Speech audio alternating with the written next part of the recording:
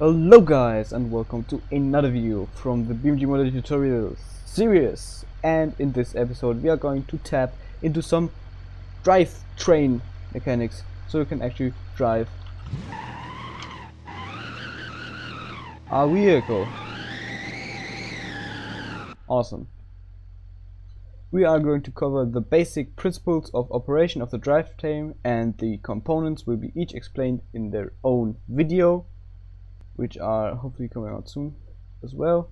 The drivetrain system is kind of similar to the slots system, so you should watch that video first, which you should have done anyways, because these videos are meant to be watched in order, obviously, since you know in the playlist they're in order. Also there are numbers, but yeah.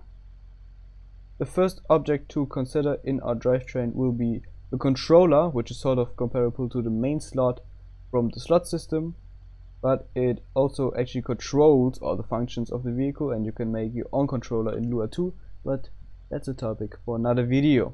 So basically the controller is what takes all the inputs from the inputs and puts it into the actual game and controls things. So every object in our drivetrain can have a name, a type, inputs and outputs, and obviously different parameters. The inputs are what the object will attach to, and the outputs are what objects attach to that device. The type is what kind of part the object is. So for example, there's engine, gearbox, torque converter, differentials, axles, and also controller. And usually the train of torque goes from the controller to the engine, to a clutch or torque converter, into the transmission, along the drive shaft, and into a differential, and then to the axles. Obviously these things depend on the engine and drive configuration, as well as the transmission type. So automatic or manual or CVT. Actually CVT acts as its own clutch. And yeah, for my project I'm going to go for a classic front engine rear-wheel drive configuration, and I will use an inline 6 as the engine with a 6-speed manual. I'm going to orient myself on the BMW 330i E46, which has similar components to what I just described. So let's start at the top of the tree and get into the code. So this is going to be a new section in our main file, main JVM file. It's going to be called controller, and there's not much in here, just file name, so the name of the controller file. There are different controllers. These are first the vehicle controller, which is used to control most official vehicles for a classic powertrain layout. The 4VD controller is used to control over transfer cases and differential locks, like with D-Series or Hopper or other off-road cars. Beam Navigator controls the navigation screen, and post-crash brake is, like it sounds, responsible for applying the brakes after a crash, like on the ETK 800 and K2, I think. And there's also a trans brake controller, which is a trans brake, which well, yeah, it's a trans brake. And the dummy controller is the standard that just gets added when there is no other controller, so it doesn't really do much. But obviously for this we are going to use the standard vehicle controller, and just that. You could put some parameters in there, but they are used for like different controllers usually. And you can add controllers in any JBeam, but since it makes sense to have the standard one in here. So like, for example, if you have off-road parts, then in those parts the 4WD controller will get added, or something like that. Or safety electronics that have the post-crash brake.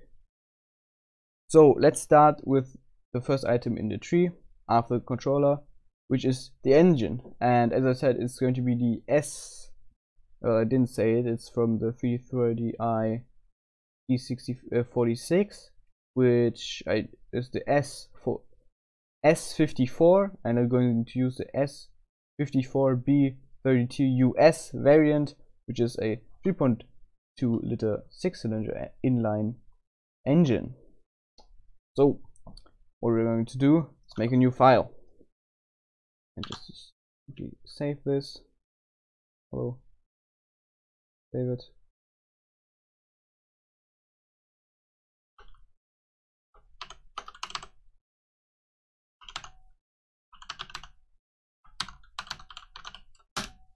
Oh no, I saved it as a text file.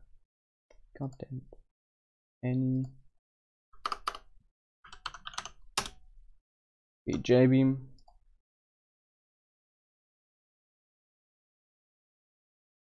And yeah, we just start with the information and other stuff. So let's make, I'm going to call it tutorial underscore engine inline 6 3.2 liters, or just 3.2. Yeah, just do 3.2 liters. I'm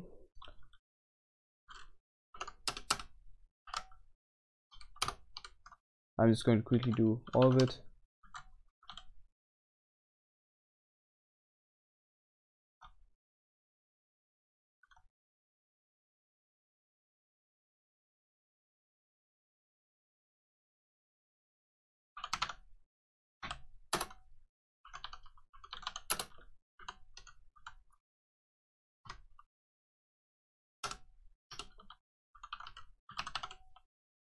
Slot type is going to be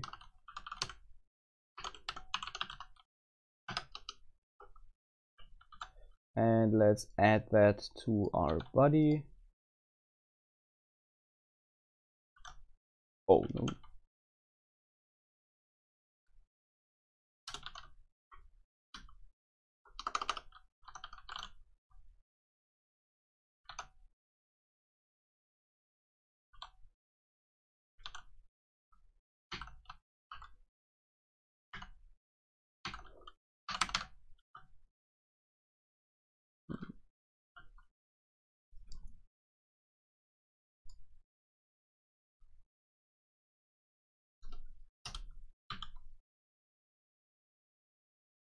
And now we're actually going to start with the powertrain.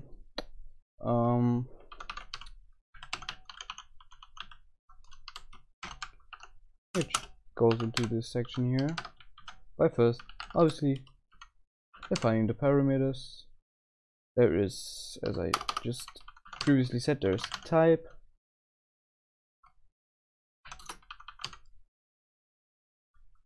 Name,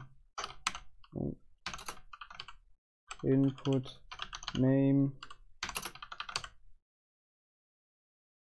and input index. For the engine, type is combustion and engine. Name is just main engine. Something important to consider is that you would have to have different trees. So for every engine, just one tree, and just one engine in one tree. So if you want to have multiple engines, have multiple trees, because that's just works better with the game. And the input is usually the device that sits in front. So for the clutch, it would be the engine, because the torque goes from the engine to the clutch, but in this case there is nothing in front because it's at the top of the chain. So this will just be dummy, and input index is 0 because that just describes which of the outputs from the input device are going to go into this device. So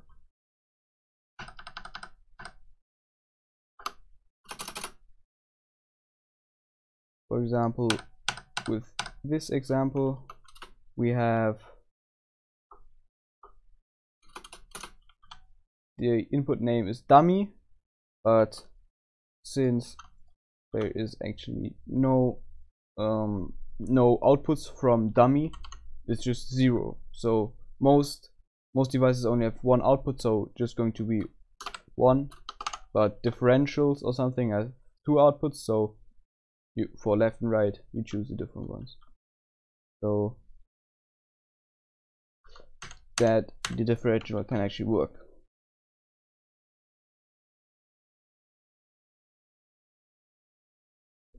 So this is now set up. Let me just go in here. Also, this is kind of irregular, but seems like it doesn't matter if I put a column here or not. So yeah, I'm just gonna remove it now.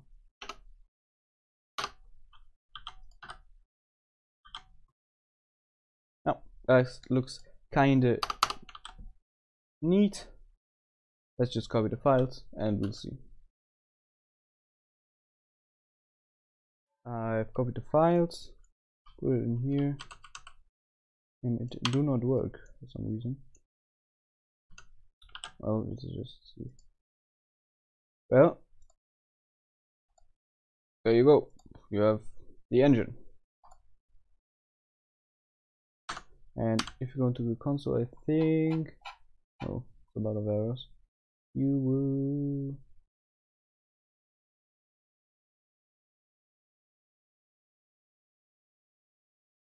see that somewhere it should say, oh wow. Well, that's just because I don't have really anything in the engine. It should say added controller, and it only does that with the dummy controller.